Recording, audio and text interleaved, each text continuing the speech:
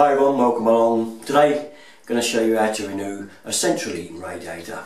This particular one's in the bathroom and it's got a rust hole in it. Have a look there, there it is there. It's dripping into this bowl at quite a steady rate. So we've got a radiator that is the same size, so it should fit straight back on. Possibly may have to renew the brackets, but the width is going to be the same. So turn the radiator valves off first. This one's just a turn one. You might have a thermostatic one on there. If so, just turn it all the way until it stops and it's off. On this end will be what we call a lock shield valve. And on this one, turn it off, but count the amount of turns that it takes to turn it. And that is the same amount of turns you turn it back on. That's to keep the system balanced so that you don't unbalance the rest of the system. So it's quite simple. Pair of pliers. In fact, I'll show you now. This particular radiator has got the boiler right next door, so I dare say it's not turned on all that much because it is right next door. There you are. It's only on half a turn. See that? And that's probably all it needs because the boiler is in the cupboard right next door to this. We don't want it robbing all the other radiators. That radiator is now isolated. We're going to open the air screw and then we're going to let the air in and undo one of these valves and get the water out of the radiator next. Can I ask a question? Do you need to turn the central heating off to do this? No, it can stay on, funny enough, because we're isolating this radiator. It's cut off from the rest of the system once we've done that, so we can actually leave the heating running to the other radiators while we do this radiator. So by turning those two valves, you're stopping the water going into that radiator? Yep, that's it. What I do with these is I always crack a joint first to get the water out of the radiator. Obviously it's got water in there, it's not been isolated yet. So we undo this valve, put the spanner nice and tight. Now hold against with these, because otherwise it will try to spin the valve right round and break the joint on the back of there. So we use these to hold against it so that we can undo it. Then we just pull it upwards and it should come off like that. Very tight, as you can see, never easy. Now it's going to not do too much because it needs air to enter the top of the rad to let the water out. So what we do next is open the air screw valve on the top of the radiator. There's a little bit there, but not as much as when I open this up. So there's the air key valve on this end. We're just going to open it up and that will now let the air in, let it run out. As you can see, there's still a lot of water there because there's still water coming out of the air screw valve. So let's just turn it down, let a little bit come out the bottom first.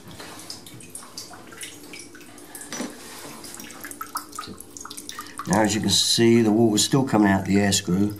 Now if it doesn't stop, it does mean that one of your valves that are supposed to isolate the radiator isn't working. And if that's the case, I'm afraid, unfortunately, you will have to turn the central heating all off and drain it all out, at least below the level of this radiator. We're up on the first floor, so you want to drain all of it out, but enough to get this radiator empty. This ain't looking too good at the minute. We'll see if it eases off.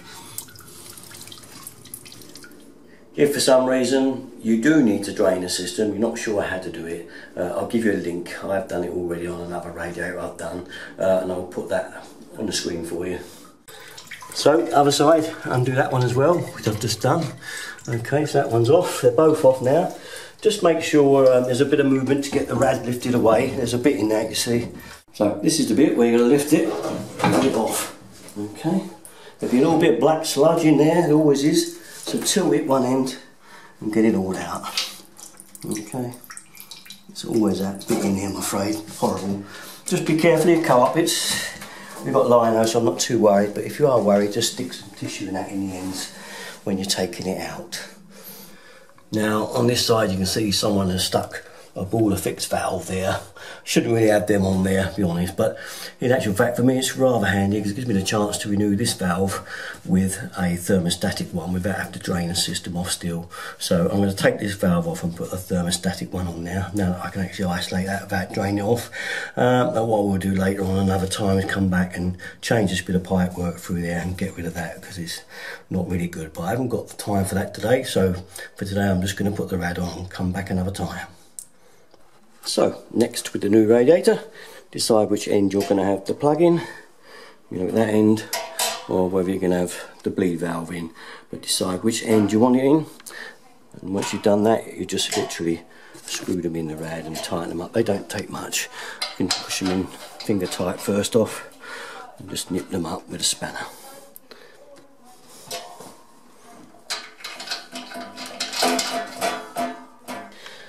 Next thing, take the old brackets off. They very rarely fit anyway, they're always slightly different, so get them out of the way. We have this silver foil on this one, try and reflect the heat back, about the benefits of that or not. Well, we come to bracket measuring time, and depending whether you want it long ways off the wall, that way, or short ways, is up to you. But I always put the rad on its back, like it is now, and then put the bracket into the slot where it would generally be, and then with your tape just measure to the bottom of the radiator. Now, I've already got different ideas on this, but this is my old preferred favourite, but as I say, there's lots of different ways you can measure out for your rads, but I just measure that down. It's probably going to be about 3.5 to 4 inches, I dare say. It looks like 3 3/4. Now, if you look at the valve, the hope and end that the valve is going to go onto, I should say, you can see that, I put the tape there, is going to be 1 inch centre to the bottom. So literally we take the 3 3/4 and make it 2 3/4. We know it's got to be the right height. Next part of the job, get the new radiator. I like to turn it upside down again, because this time I'm going to put the towels in for the valves. Decide which end you're going to have what. If you've got a thermostatic one end, then like this, I've got a new one. I've made it up with Boss White and M. That's my preferred old-fashioned method, I know, but you can use PTFE tape, of course, and just wind it around the thread. So put your spanner on and just tighten away. Okay, I'm on the camera the other end. A bit more awkward for me. Jan's skived off camera duty, and we do it ourselves. This spanner on there nice and tight and just do her up.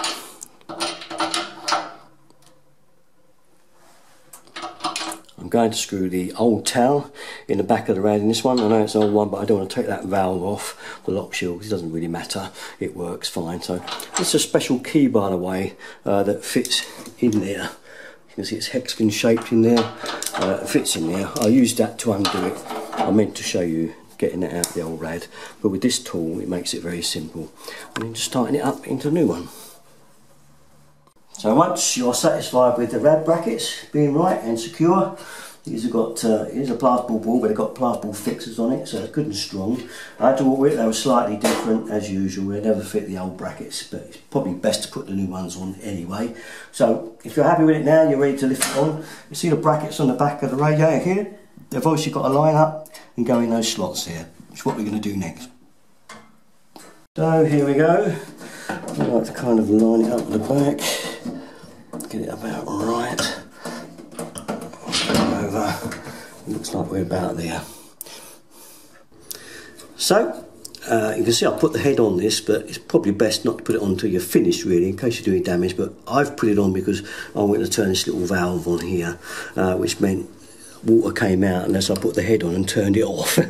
Okay, so anyway, it's popped in. Once the rad goes on it, they pop in pretty easy. We've got a bit of leeway, as you can see around the hole where the pipe moves, so plenty of leeway to get it on. And now all we've got to do is tighten it up. Now, tightening up is not so bad. You don't have to hold too much against it. You just hold the body with your right hand. There's no need to go up doing it mad, because it's obviously new on this end. Obviously, if you're using an old radiator valve, putting it back, you may need to give it a lot more. Go back to the old method of holding against with those footprint tools that I showed you earlier. And that's it now. I've done the other end already. That's just a single nut again, like that. So basically, we're all ready now to turn it on. Well, make sure that it is turned off before you go fill it in. Although you will need to open it once it gets going into. How will you know it's turned off? Okay, just turn it and you'll fill it against there like that. That's on, that way off. Right, and you turn it off, leave it off and for now. fill it. And okay, because when I open this up, it will start to fill in. You can hear it going in there. Nothing will happen much until I open this to let the air out. All right. Well, I'm going to open the lock shield end first as well, just to get the pressure behind it. So as I said earlier, the lock shield end, now I've turned it round, this is now the lock shield end, because it doesn't matter too much about the one at this end, it's right against the wall. Our thermostatic's the other way, the end that we want to turn. So I've swapped it round, this is now the lock shield end. And as you remember when I said to you first off, count the amount of turns that it is on, because that's what you want to set it at when you turn it back on. Now, just so that the rest of the system is balanced up. I know this one was only on half a turn, so we've only got to give it a tiny little bit. That's about it, well, half a turn, and that's all it needs. We're now ready to fill it up. Once we open this valve on the top of the radiator, the air should start to come out, and then all you've got to do then, if you have a combi system, we've got to repressurise, because you will have lost pressure, so you will have to push it back to 1.5 bar. But if you have an F&E type system, that is a little tank in the loft, you won't have to do anything at all. Right? It'll fill itself, you haven't got to worry. So that's the only thing we're going to do now. Let's let the air out and get the pressure checked, and we should be about done. So we're going to fill her up now. Now you can hear the air coming out of there. Hear it? Okay, that's the rad filling up. Now if you're worried about the combi and filling it up, I've got a video on filling the combi up via the filling loop. It's very, very simple. In fact, it's called Jan Shows How to Fix the Combi. Even I can do it. Jan can do it. You can do it. And it's just a matter of filling it up. If you find this towel's off, the pressure as it's filling, it's probably because the pressure's dropped off at the combi boiler end and now needs some pressure putting back in. So that's what's happened here now. I can hear it's dropped away. So I'm going to put, oh no, we're there actually, no, we're there. But how do you know you're there? There's a bit of water there now, look, can you see that? See that water? Oh, right. Right, that's full up now, this radiator. So if it does tail off and doesn't fill up, it means your combi boiler needs repressurising. So just go back to the combi and pressurise it to 1.5 bar and open it again. You'll find the pressure's there again. You'll be able to let the air out. It like this is only a small radiator, so I knew there was enough pressure in there. But I'm going back to check the pressure now and top it up because it will have lost a bit. One other thing people talk to me about is what about the inhibitor? You've drained a bit out. The inhibitor's weaker now. For a rad of this small size, you haven't really got to worry about topping it up because it's such a tiny amount that's come out. It won't have diluted much at all. If it's a big radiator, by that double this size, yes, then I would say you may need to top up with inhibitor as well. Fortunately, I've got a video on how to do that as well. This one that shows you how to use a little tool that fits in here and allows you to fill in the inhibitor very easily, okay, into the radiator. I'll show you that on a link. I'll give you that link for it. You can do that one if you want to as well, if you've fitted a rad that's bigger than this one. So can you go through this again? Why did you move the lock shield to the other end? Well, the reason I moved it round is there's a little valve on here, a little PET valve. Rather than drain the system, a bit of a cheat really, I shut that off, which meant with that end off as well, I could put this thermostatic valve on here without draining it all down. And lots of people don't mind these on the heating system, some do, but it's a case of if I get any trouble with it, I'll take it off and renew it, or as I said earlier, probably wants renewing through the wall really, and doing away with that, it should have one piece of pipe right through. But for now, just to get this done, as this lady and gentleman are going away on holiday, I want to get it done very quick for them today, and we'll sort that another time. But that meant I was able, as I say, to put the thermostatic rad valve, a new one on here, instead of using the old ones, and just swap what was the lock shield end to that end. And that's how come it's now around this way. And it's easier to see the thermostatic rad valve. Yes, you want it this side anyway, because that's against the wall. Yeah. You won't really see it, whereas you can see it there. You can have this up the top facing upwards as well if you want. It doesn't have to face that way. You can undo it and face it so the dialing's reading up. Maybe that might be better. So you can have it up that way. Oh. Probably easier. You can have that whichever way you want. So right. we can have it up like that. It's probably easier to see. There you are. There's the numbers going round. Up 6, down to 3, usually about 3. There we go. You can tighten this up with just a nip. It doesn't need much. You get a pair of footprints and just give it a little squeeze up like that.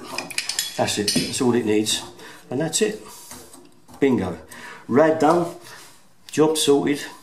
You know what I'm going to say next, don't you? For all our videos, you know where to go, Derrickman 33. Okay, catch you again another time. Thanks for watching, guys. Bye-bye.